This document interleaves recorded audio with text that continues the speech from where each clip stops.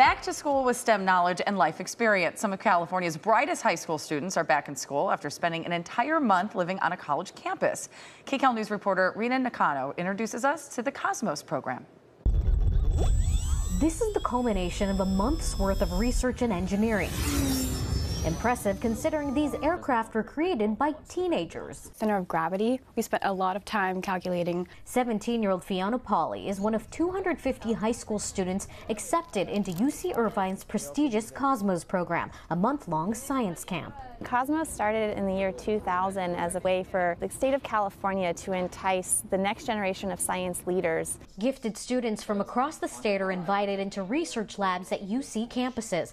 For Polly, her interest in STEM started in kindergarten. I used to make little doll houses for my American Girl dolls out of cardboard. For 16-year-old Logan Gao, aviation has been his passion since getting his first 3D printer in 5th grade. Humans, right? We're like bound to the ground, but like aviation is a way that we can like escape the confines. They're part of the Sustainable Aircraft Systems Group, led by Professor Jacqueline Huyn. Foster a sustainable air transportation system, one that continues to promote global connectivity while also minimizing negative impacts to human health. Other groups study topics like structural engineering, skin organoids, and computational modeling. Of course, the students are getting classroom and lab training, but they tell me they're getting so much more out of the program. This is my dorm room. For an entire month, these students also get the college experience. The dorms. So this is where we've been eating for the past month. Dining halls.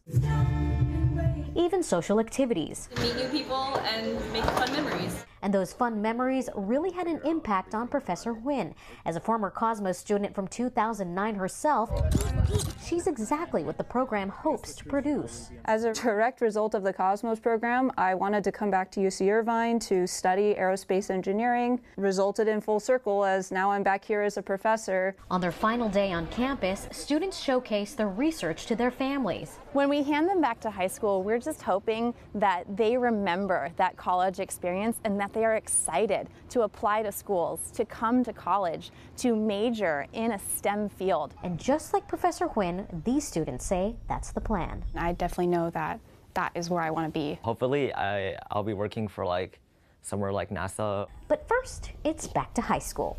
In Irvine, I'm Rina Nakano, KCAL News.